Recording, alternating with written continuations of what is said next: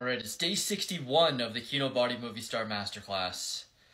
So today I had a little bit of a different approach. I started eating at like 9 in the morning. I had a bunch of clementines and some dates. I had my green tea, my athletic greens, and my creatine early in the morning.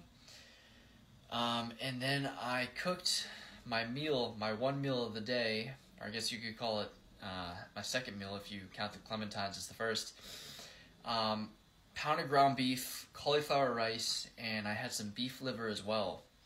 I think I've only had beef liver like once or twice before in my life. Not gonna lie, the texture was interesting. I'm not gonna say it was horrible, but I didn't really love it either. So I think I'm gonna probably stop eating that for the most part. I might eat it here and there just for the nutrients and all that.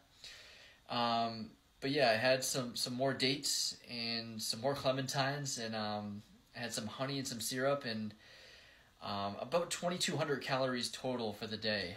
And I stopped eating around like 1 o'clock, and I'm not going to eat until tomorrow, hopefully. So yeah, I did not work out today, but it's a Tuesday, so wasn't supposed to. I did not get my steps in, but tomorrow's another day. Hopefully I will tomorrow.